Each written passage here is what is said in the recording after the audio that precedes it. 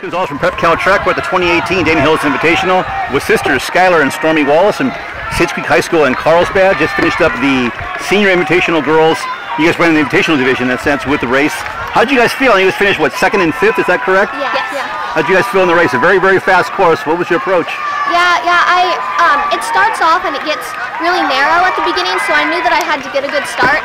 There was still, a lot of tripping at the beginning, which was expected, but eventually I got out and I was able to be at the front of the pack. I tried to take the turns as fast as I could because there's a lot of turns on this course, and then a lot of downhill too, so I opened up my stride, and any surges that I wanted to make, I made them there.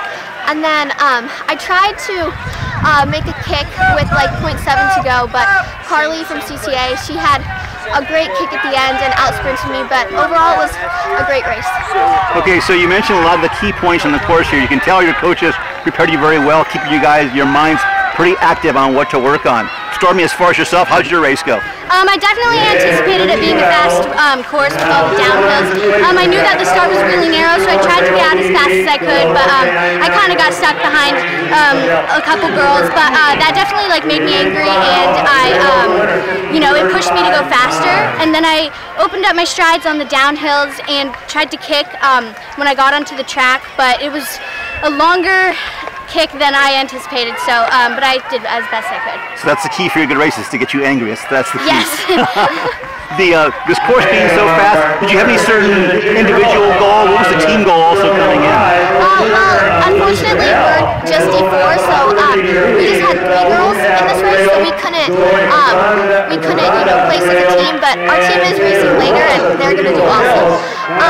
But individually, I think my goal was to go for the win. I came close. I didn't, win the race, but I think that this race definitely gave me confidence for the rest of the season. It always helps out to run a super fast time. I know this race falls early in the schedule. Yeah. Do you like this invitational? Yeah, I do. It's after Woodbridge, so it's 2 really fast races back to back. And then I think that, going into Mount Sac, it's you're not going to run your fastest pace, fastest race at Mount Sac, but these races definitely get some speed in my legs, which I think really, really help for the postseason races.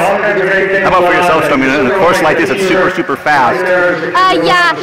This being only my 3rd high school race, I don't really know what to expect, when I go into other races, but I raced Woodbridge last weekend and I got 17:02, and we were in the Sweepstakes, so that really pushed me to get a fast time, and I knew that this race wasn't going to be as competitive as Woodbridge, but I knew that it was still going to be competitive, so one of my goals was just to try to break 17:30. I wasn't, of course I wanted to break 17:02, but I knew that Woodbridge is definitely a really fast race, so I wanted to try and break 17:30, and I did, so I'm happy with that. So break 17:30 and get angry. So you got both of them. All right, excellent.